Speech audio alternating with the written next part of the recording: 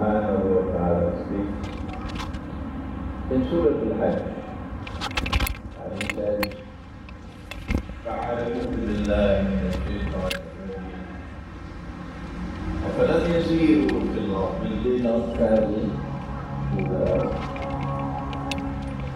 فَتَكُونَ لَهُمْ قُلُوبٌ يَعْقِلُونَ بِهَا أَوْ آذَانٌ يَسْمَعُونَ بِهَا فإنها لا تعمى الأبصار ولكن تعمى القلوب التي في الصدور. صدق الله العظيم. Will they not travel through the earth? Perchance that by traveling through the earth, their dead heart, sleeping heart might come alive. فإنها لا تعمى الأبصار. It's not these eyes which are blind. ولكن تعمى القلوب التي في الصدور. What is blind is the heart inside the chest. The internal blindness indicates no spirituality. And then Allah subhanahu wa ta'ala gives a warning. He says, مَنْ كَانَ فِي هَذِهِ أَعْمَى. Whosoever is blind here in this world, فَهُوَ فِي الْآخِرَةِ أَعْمَى. He'll be blind in the next world as well. وَأَضَلَّ السَّبِيلِ. And even more misguided. And what's the punishment for internal blindness? Again he speaks and he says, وَلَقَدْ زَرَأْنَا لِجَهَنَّمَ كَثِيرًا مِنَ الْجِنِّ وَالْإِنسِ. Huge numbers are now heading for the hellfire. لهم قلوب لا يعقلون بها. They have hearts and are incapable of using their hearts for acquiring knowledge and understanding. وَلَهُمْ أَعْيُنٌ لَا يُبْصِرُونَ بِهَا. And they have eyes and yet cannot see. وَلَهُمْ آذَانٌ لَا يَسْمَعُونَ بِهَا. And they have ears and yet cannot hear the cries of the oppressed. أُولَئِكَ كَالْأَنْعَامِ. Such people who do not have spirituality, who do not have the capacity for internal sight, they are just like cattle. بَلْ هُمْ أَضَلُّ. Rather, they are more misguided than cattle. أُولَئِكَ هُمُ الْغَافِلُونَ. These are the ones who are heedless. Here are three ayat of the Quran which deliver a powerful message of warning to us. And that's enough, I need not elaborate on it. And then we turn to the surah of internal insight. You call it Surah Chahya, Surah An-Nur. And in Surah An-Nur, there is an ayah called Ayatun Nur. And that ayah delivers to you the methodology for the acquisition of Nur. But that's not our subject tonight. At the end of the ayah, Allah speaks of Nurun ala Nur. And how does he end the ayah? Wallahu bi kulli shay'in alim. And so spirituality is not for working karamat, miracles. extraordinary events. No. The purpose of spirituality, as given in this verse of the Quran, is linked with knowledge,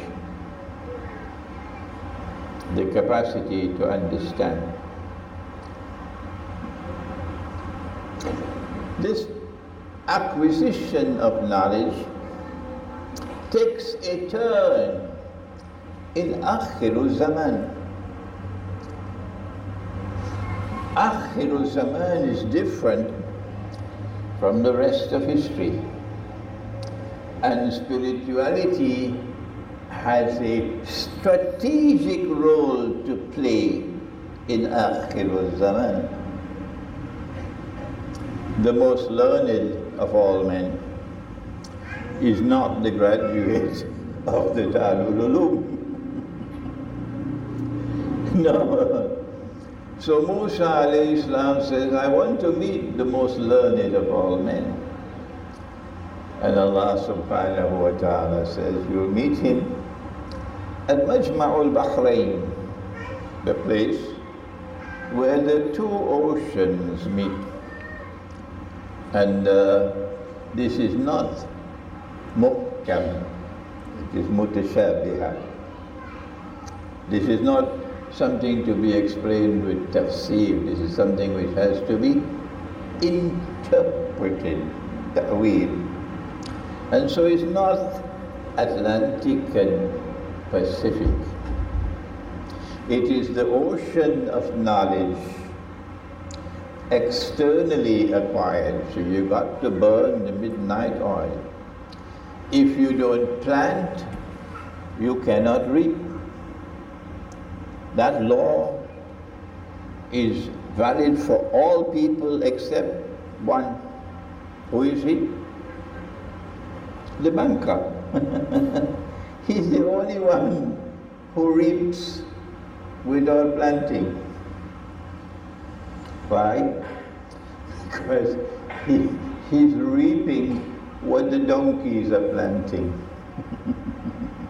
So if you do not plant, you cannot reap. So there is a world of knowledge that is externally acquired. And you're not going to get that knowledge served for you on a plate. You got to work for it. You got to struggle. But there is another world of knowledge that modern Western civilization refuses to accept. And I'm talking about, therefore, all the universities of the world today with their secularized system of education. That there is another world of knowledge other than one which is externally acquired. And that is a world of knowledge which is internally received.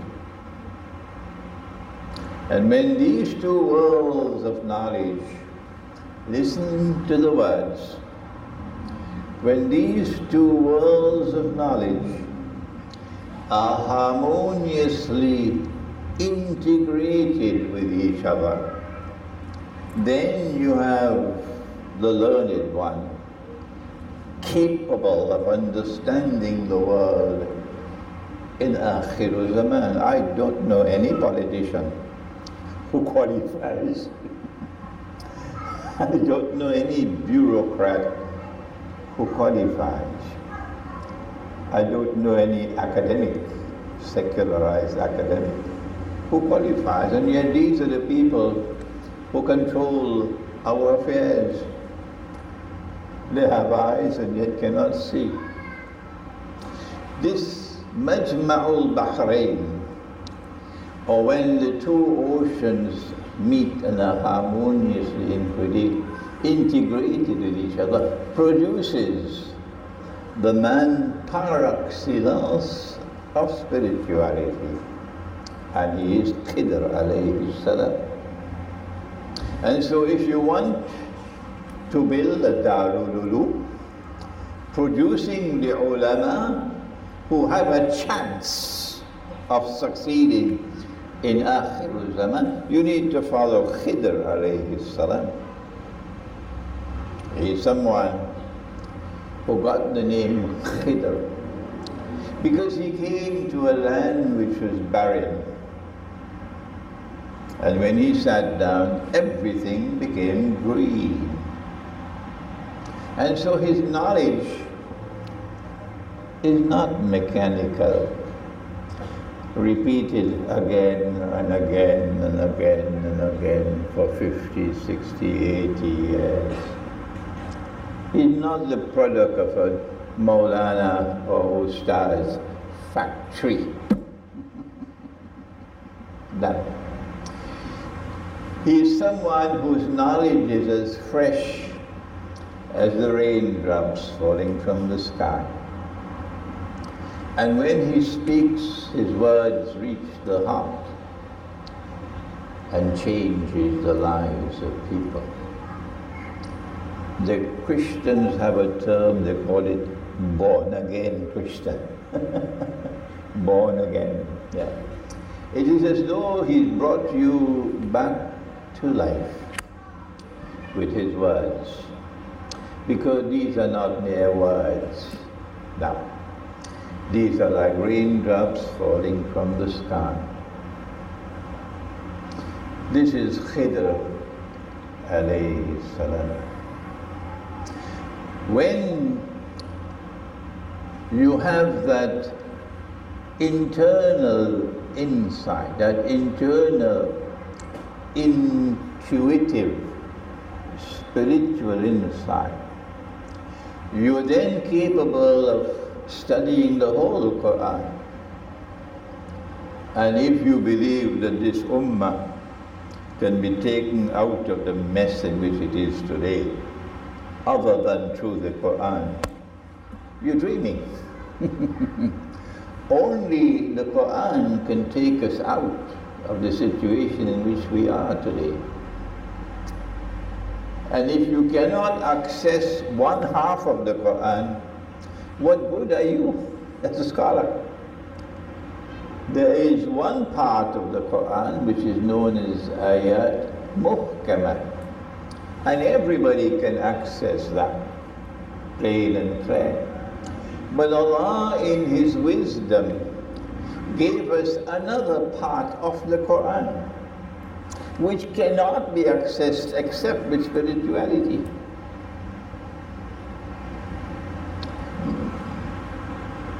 And if you are to understand Akhirul Zaman, it is that part in particular you have to benefit. And if you are to respond to the challenges and the dangers of Akhirul Zaman, it is that part. A simple ayah. وَيَسْأَلُونَكَ عَنِ الْأَهِلَّةِ. Allah speaks with only a few words. And they question thee about the moon. The moon, when it is born, it's a baby, a new moon, the crescent moon. And they question thee about the hilal. قُلْ هِيَ مَوَاقِيتُ لِلنَّاسِ. That hilal represents a system of time, of sacred time, and you better not depart from that system of sacred time, not just the measurement of time, but living with it. قُلْ هِيَ مَوَاقِيتُ لِلنَّاسِ. What happens when we are negligent of living with the moon? Shall I tell you? He said, time will move faster and faster, to such an extent that the whole year will pass, and a whole month will pass like a week, and a whole week will pass like a day, and the whole day will pass like an hour. A whole hour will pass like the amount of time it takes to kindle a fire. So if you have the perception the time is moving faster and faster for you, I have a message for you. You're in plenty trouble. I have a message for you. You are in plenty trouble. Why? Because you have abandoned the system of time ordained by Allah. This is just one ayah of the Quran. And if you want to recover that system of time, which when you live with it, this will disappear. A year will pass like a year, and a month will pass like a month, and a week will pass like a week. Yes, you will live a different life. It is the Quran that will bring you back to that system of time, because you have to recite the whole Quran once a moon. Once a moon you recite. So you'll know that the 4th day of the month is now finished, and tonight is the 5th day of the month. And Dajjal's secularized world of time, out of the window. This is one of the prices that we'll pay when we do not have spirituality.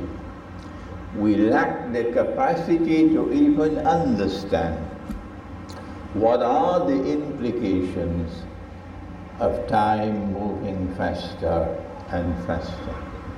As time moves faster and faster, our capacity to think becomes less and less. We don't have time to think anymore. As time moves faster and faster, you lose silence. You begin to live in a world which is more and more noisy, because you are gravitated towards the center, towards the cities. And peace and quiet and silence is in Kampung, in the remote countryside.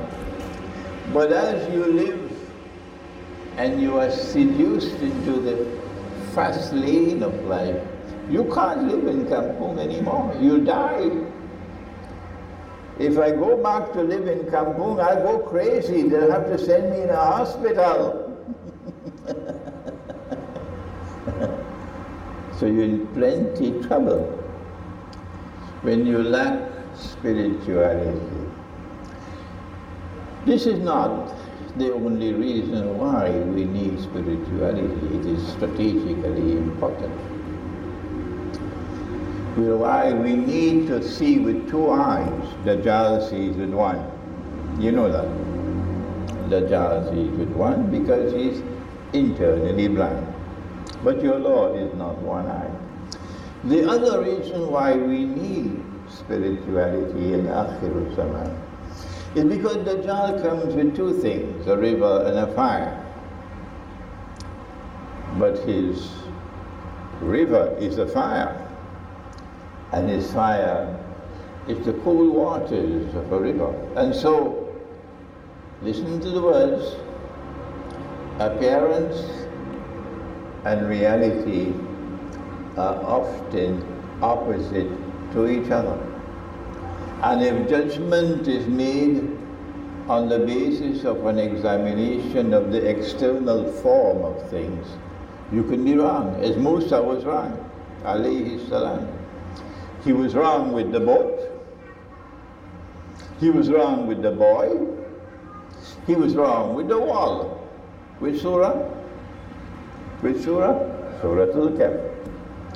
And who was correct? Khidr alayhi salam, the one who had internal insight. This is the ta'wil, he said to Musa, of that which you could not understand. This is the ta'wil. This is the interpretation of the events. That this is why I did what I did to the boat. This is why I did what I did to the boy and what I did to the wall. And so if you lack spirituality and you make judgment based on the external form of things, you can be wrong, as he was wrong 3 times. When we apply this is enough for the first part of the topic. When we apply this now, and we turn to Nabi Muhammad sallallahu alayhi wa sallam, how did he apply spirituality? Spirituality for him was not sitting down in the corner and making zikr. That has its benefit, but that is not the heart of spirituality. No, that has its benefit, but that's just a step on the way. Nabi Muhammad alayhi salatu wasalam has to deal with the dunya as we have to deal with the dunya. And if you want to deal successfully with the dunya, you need spirituality, which is what politicians don't have. I'm talking about political affairs, about the economy, about money, about strategic affairs, about military affairs. These are all part and parcel of living in this dunya. And we have made the hijrah to Medina, and now we have a little bit of safety. But Makkah is biting their fingernails with frustration that we have escaped from them. And Makkah wants to come after us. So we don't have much time to prepare. But when we reached Medina, after 17 months in Medina, it became plain and clear that the Jews have rejected Nabi Muhammad ﷺ and rejected the Quran, and are now plotting and planning our destruction. And so we acted decisively when they violated their agreement with us. And we expelled them from Medina, and they went to Khaybar. And over there in Khaybar, they're biting their fingernails in anger. They are our mortal enemies. So we have enemies to the northwest, and we have enemies to the south, and we in the middle. The Jews are now attempting to form an alliance with Mecca. And if they succeed in that alliance, that's it, we're finished. We are sandwiched. This is called the strategic environment. And Nabi Muhammad alayhi salatu wasalam is a political leader here. And he has to examine the world around him with insight, spiritual insight. And he has to be able to formulate plans with which to be able to change the environment and make it less dangerous for him.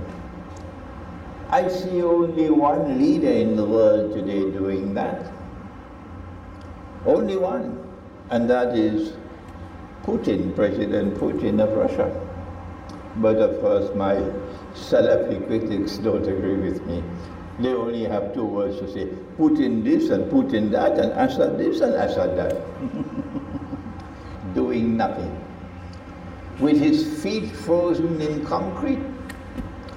For how long? Pakistan was born in 1947. The Kashmir problem began in 1947. And this is 2019. How many years? 53, 63, 73, 72 years. For 72 years with your feet in concrete and no initiative to try to change the strategic environment to make it more favorable for you, until after 73 years Modi comes and hits you for a 6 in the bamboo. You play cricket? Yeah. The Indian government is openly hostile to Islam. It doesn't hide its hostility. And the Indian government is in an open strategic alliance with Israel. It doesn't hide it. No. At least it is honest about this. And the Indian government is moving forward. Some may say cunningly, I say intelligently. Oh yes, they are my enemy, but I recognize that they are functioning intelligently. And they're formulating their plans and strategies intelligently, and they're moving ahead. Yes. And so, after 73 years of static, no movement, suddenly Kashmir is thrown out into the bamboo. No, Nabi Muhammad ﷺ would not do that. He has to prevent an alliance of the Jews in Khaybar with the mushrikeen of Mecca. How to do it? He's at war with Mecca, and yet he embarks on a peace offensive. He says, I'm going to perform the Umrah. The whole of Arabia recognizes I have the right to perform the Umrah. And the Quraysh have no right to prevent me from performing the Umrah. So he has embarked upon a very sensible and intelligent peace offensive. But if the Quraysh allows him to enter into Mecca and perform the Umrah while he's at war with them, all of Arabia will sit down and laugh and laugh and laugh. It would be a loss of faith for the Quraysh. So what he did was to put them on the horns of a dilemma. They can't do this, they can't do that. And when he set off from Medina, from Mecca, the Quraysh realized this is trouble. We have to prevent him from reaching the area where it's haram. So they sent Khalid bin Walid with 200 horsemen. But we took deviations and we were able to elude them. And we reached Hudaybiyah. They cannot attack us in Hudaybiyah. We are in safe territory.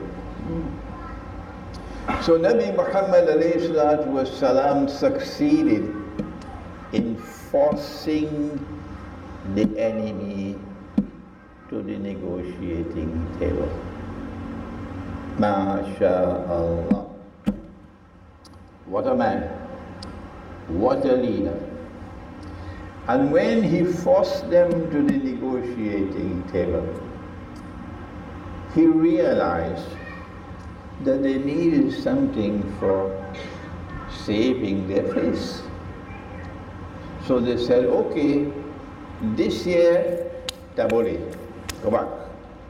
Next year you can come. We said, no problem. This year we'll go back, next year we'll come. They said, make all your Qurban right here in Hudaybiyah. We said, no problem, we make the Qurban. Nobody wanted to make Qurban, because this was never done ever in history.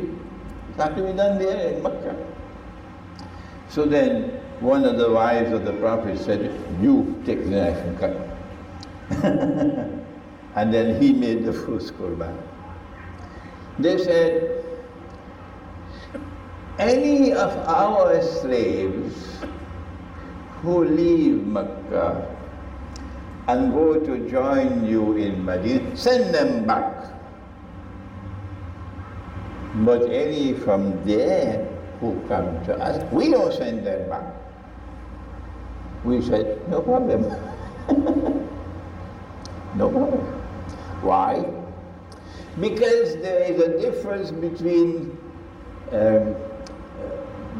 baras and nasi. Baras is the rice with the husk, and nasi is the rice without the husk. So what is the husk? Baras? Paddy. Okay. There's a difference in diplomacy between the paddy and the nasi. That is just paddy. This is nasi. Because they had to agree no war, so that when he enters into Mecca, there will be no war. We're not at war with him, so nobody would laugh. So they said, was it 10 years? 10 years. We said, no problem. If they said 5, we'll accept the 5. We got what we wanted. Our objective is to deal with the more dangerous of the two enemies. We cannot attack Khaybar while we are still at war with Mecca. Because if we leave Medina to attack Khaybar, Mecca will come and take Medina. See? Nor can we leave Medina to attack Mecca, because if we do that, Khaybar will come and take Medina. But if Khaybar comes to take Medina when we have gone to Allah's house, all of Arabia will come and slaughter Khaybar. The whole of Arabia will combine to go and slaughter Khaybar. These people have gone on pilgrimage when you come to capture the city.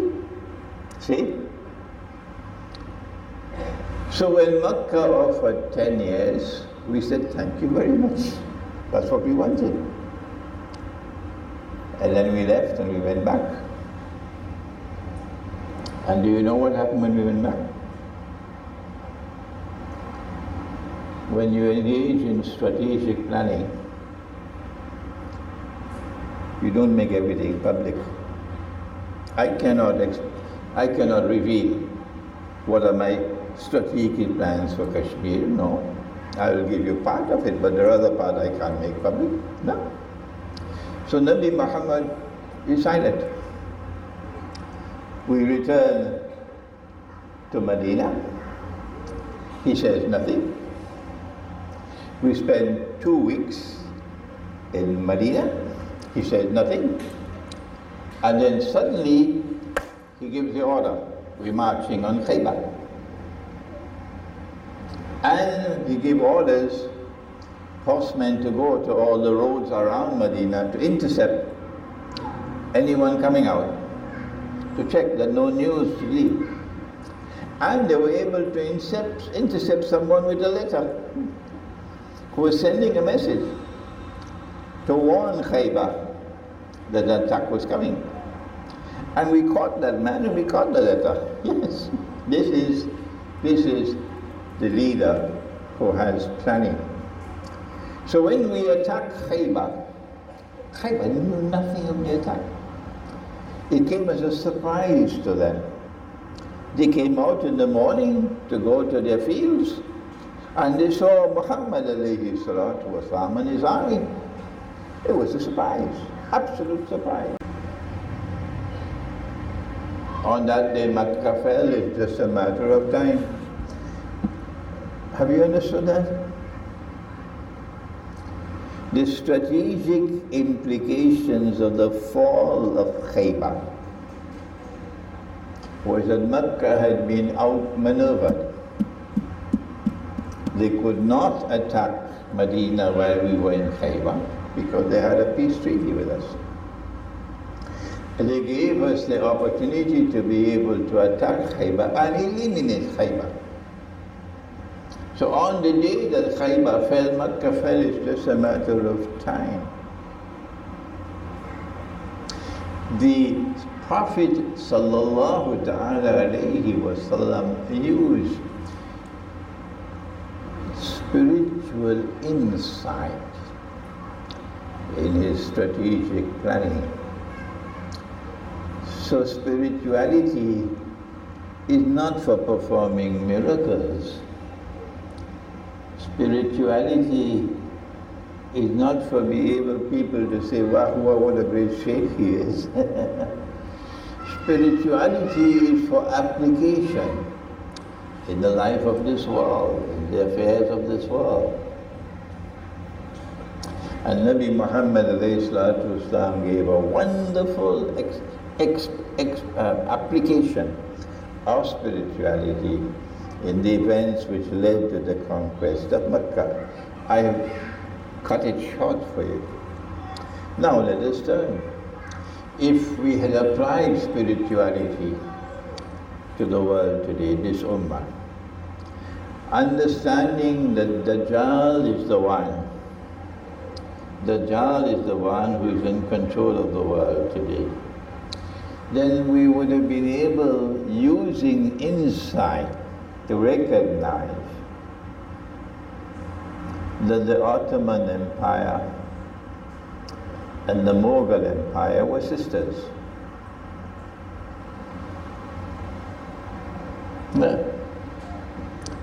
The Ottoman Empire played Dajjal's game for him. They served the interests of Dajjal, like Saudi Arabia is doing today, but Imran Khan doesn't understand that. The Ottoman Empire functioned essentially for sabotage. What is the Bahasa word for sabotage? Huh?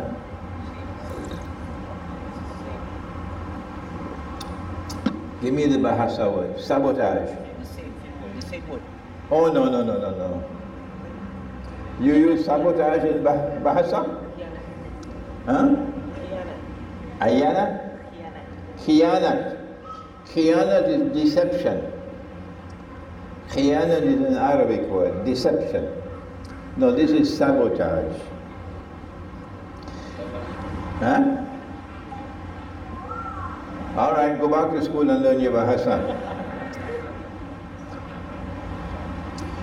We are destined in the end time to have friendly relations with part of the Christian world, because they are the ones who are going to be closest in love and affection for us. Who said that? The Quran, yes, the Quran. Which surah? Al-Ma'idah. Al-Ma'idah.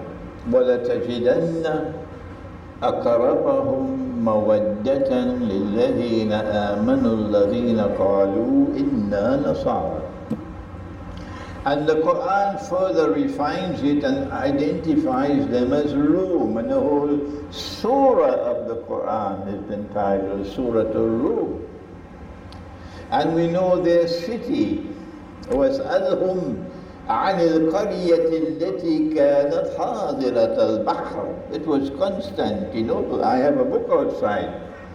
Perhaps for the first time someone has written a book on Constantinople in the Quran. It's outside, small book. And so we are destined to have friendship and alliance in Akhir Zaman with Rome. And Rome is going to be closest in love and affection for us. Rome today are the Orthodox Christians, where a man cannot marry another man and get a marriage certificate.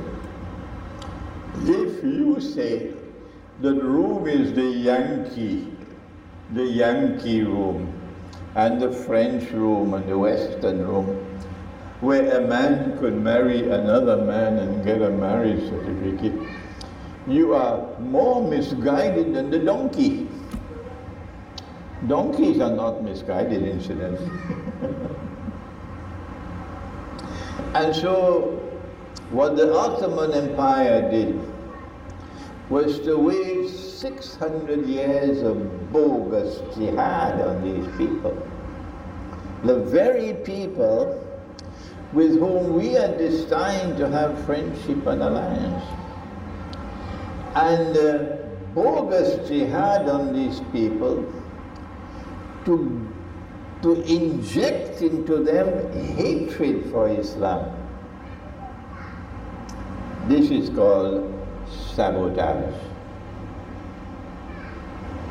If you have spiritual insight, you would recognize the role of the Ottoman Empire, and you will take action, formulate strategy to be able to erase those efforts at sabotage, which is what I did with the Orthodox Christian world.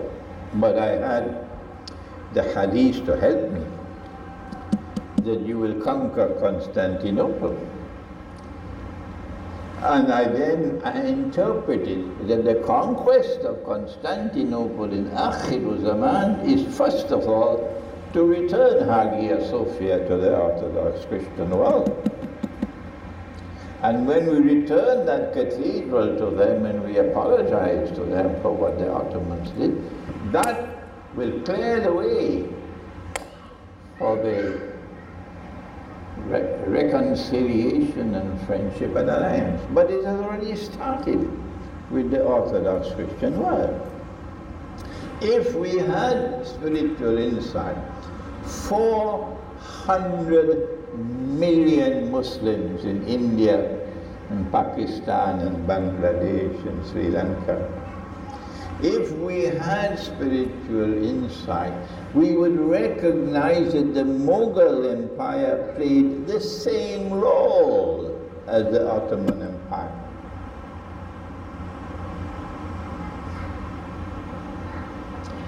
To sabotage our relations with the Hindu world.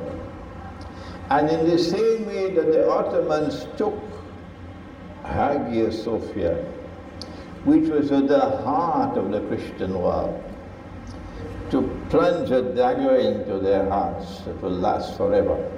The blood will continue to. The Mughals did the same thing with Babri Masjid. Yes, it is not a matter of any importance at all to us whether there is any evidence that someone called Ram was born in Babri. That is irrelevant to us. But it is awfully relevant to 400 million Muslims in India and Pakistan and Bangladesh. Where's the evidence? Where's the evidence? What is important to us is that this is in the religious consciousness of the Hindu. He believes that his god Ram was born in Babri. Yes, it's always been that. And so when you come and you take that spot out of the whole of India, this is the spot you choose and you build a masjid. That's what the Mughal Empire did. The Mughal Empire is following in the footsteps of the Ottoman Empire to plant a dagger in the heart of the Hindu world that will cause eternal hatred for Islam. And then, not only did the Ottomans rule over them for 400, 500, 600 years, the Mughals, the Muslims, ruled over the Hindus for about 800 years. And this has caused hatred in the hearts of the Hindus for Islam. If I were an Orthodox Christian, and I had suffered under the Ottomans, and I did not know what the Quran says, that the Ottomans violated Allah's law in the Quran, and I would hate Islam. But if you come to me and teach me that Allah's law says this and the Ottomans did that, then I know that I can't blame Islam. If I were a Hindu and I had to suffer with this indignity that the Muslims came and ruled over my people for 800 years, I never invited them. They came to rule over me by the point of a sword from Afghanistan. And they took the birthplace of Ram to build a masjid. Then, unless you can come to me and show me this is not Islam, I would hate Islam.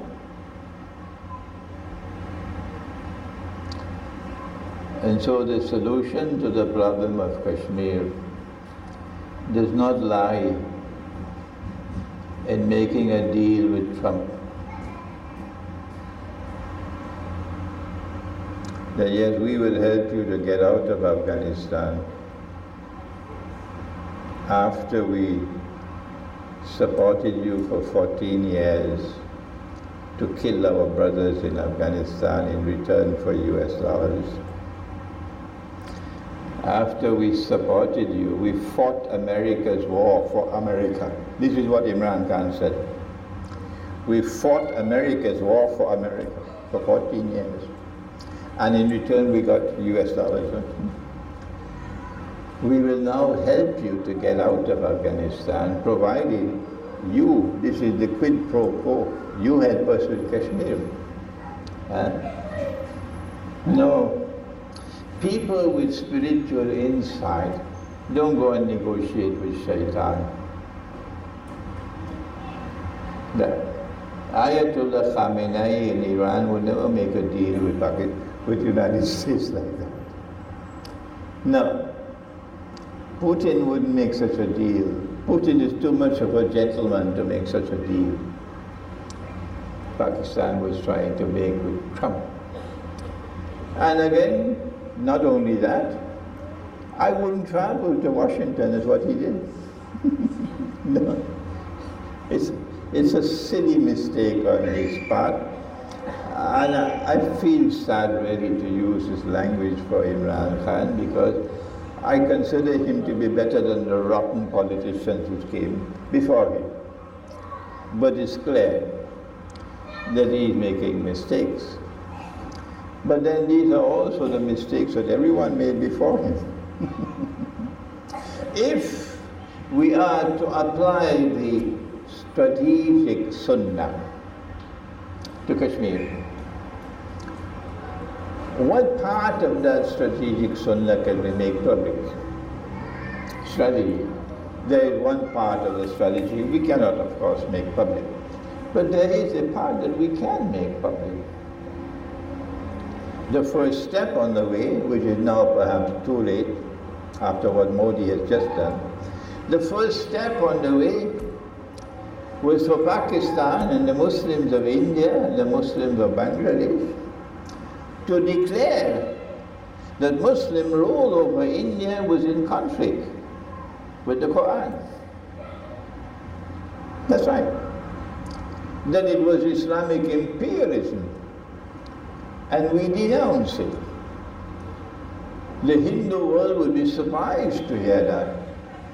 And there are many Hindus whose hearts have not as yet been totally corrupted with hatred for Islam, who would welcome hearing from the Muslims their denunciation of Muslim rule over India. That is the first step of the strategic sunnah.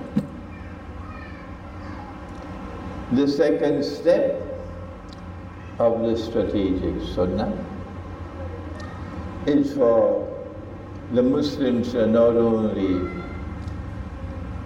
denounce Muslim rule over Hindu India, but also to give up any claims to Babri.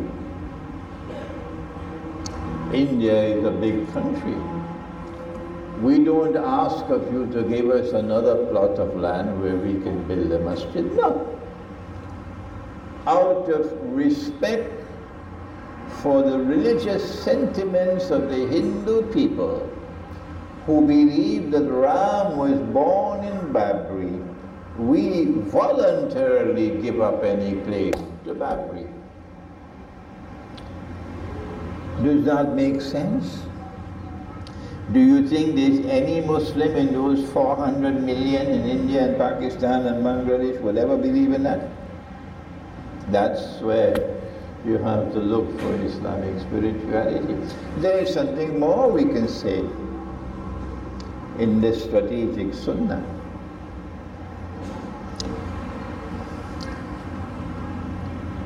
The religious way of life requires that we should have correct beliefs. We should declare that there is a God and He is one God. That we must believe in the angels, that we must live in the life hereafter, akhirah and so on. But if we have correct beliefs, but we do not have correct conduct, Allah says, but your religion is worth nothing. أَرَأَيْتَ الَّذِي يُكَذِّبُ بِدِينِ. This is very, very, very strong language. يُكَذِّبُ, you're lying, says Allah. You're lying if you say you have deen. No. When you are harsh with the orphan, and you do not feed the poor and needy. أَرَأَيْتَ الَّذِي يُكَذِّبُ بِالدِّينِ فَذَلِكَ الَّذِي يَدُعُّ الْيَتِيمَ وَلَا يَحُضُّ عَلَى طَعَامِ الْمِسْكِينِ. In other words, the right conduct is as much a part of the deen as right beliefs. And so when you find someone with right conduct, stop where you are. Do some investigation. How could this man have right conduct?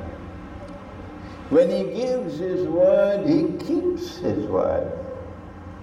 He never cheats anyone. He never lies.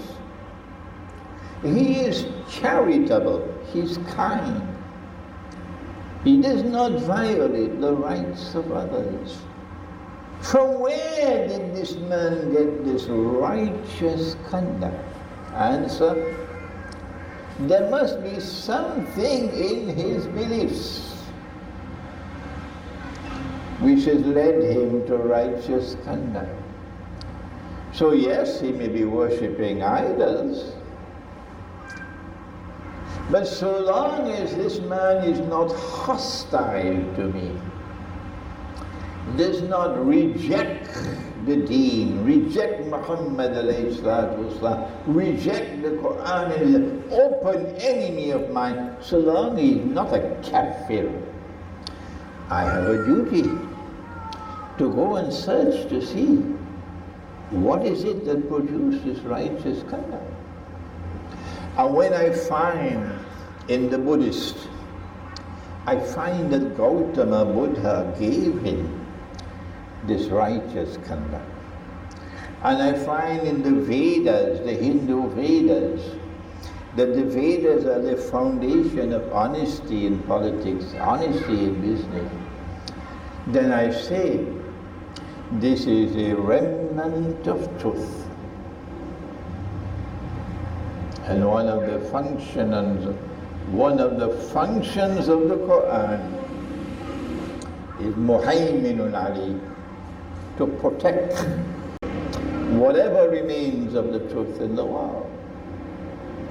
And so I have a duty now to show respect for the Hindu faith, to show respect for the Buddhist faith. So long as the Buddhist is not in alliance with Israel, waiting to cut my throat, which gives, he's a kafir, he's my enemy. That other Buddhist who is not like that, that other Hindu who is not like that, I have a duty to reach out to him and show respect for his religion. Have India and Pakistan and Bangladesh Muslims ever attempted to do that? If you show respect for the Hindu religion, and if you say that this religion could not have produced righteous people unless there was some truth in it, if you show respect for them, it is possible for you to change the hearts of Hindus the way the hearts of Orthodox Christians are now being changed.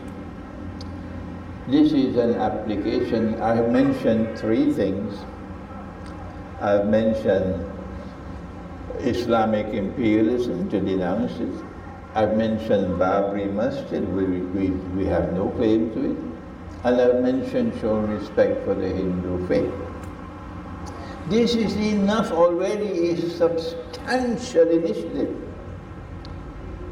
which would begin to change the hearts of many Hindus. But because we did nothing, we sat down with our feet in concrete for 70-something years, Modi has now succeeded in uniting the whole of India behind him. What's his next step? We can anticipate his next step. He doesn't want a nuclear war with Pakistan, because a nuclear war will be mutually destructive. So he might probably, on a Sunday morning, offer to Pakistan that we promise we will not be the first to use nuclear weapons, if you will make the same promise. And if Pakistan is deaf, dumb and blind, they will accept it. And that's what he wants, a conventional war, not a nuclear war. In a conventional war, India will defeat Pakistan anyway. Because Pakistan has given up on nuclear deterrence. What does he need a conventional war for? His attack on Kashmir is not merely an attack on Islam. It's more than that. It's an attack on China. China is now posing a serious problem for the West. The Chinese Belt and Road Initiative to take Chinese manufactured products to Europe and oil from the Middle East straight to China through the Pakistani port of Wada. This is a very serious challenge to the West, and they don't have any response for it. So what did they do? The Road and Belt Initiative needs the Karakoram Highway built from Pakistan to Kashgar in China. It passes through the Uyghur Muslim community. So number one, you throw some petrol and you light the fire to get the Uyghur Muslims up in arms against China in order to sabotage the Road and Belt Initiative. Number two, and vastly more dangerous, India needs a quick war, not a prolonged war, to seize that part of Kashmir which is under Pakistani control. India will claim this is our territory. We have taken part of Kashmir, it's now under our control now. We need the other part. So a lightning war to take that part of Kashmir under Pakistan control at this time. And once India takes that, the Road and Belt is finished. Why? Because the Road and Belt Initiative uses the Karakoram Highway which was built over 20 years, and which passes through Pakistani part of the Kashmir territory.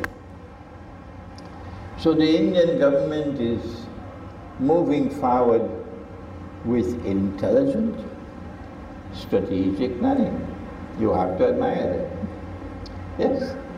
And our response is our feet in concrete, depending on the United Nations Security Council resolutions and a man named Donald Trump. We pray that Allah subhanahu wa ta'ala may wake up this ummah. Number one, to the importance, the strategic importance of Islamic spirituality. And number two, for understanding the application of Islamic spirituality in the strategic planning and thinking and operations of Nabi Muhammad alayhi salatu wasalam, and the strategic sunnah. And I've delivered a lecture on the strategic sunnah.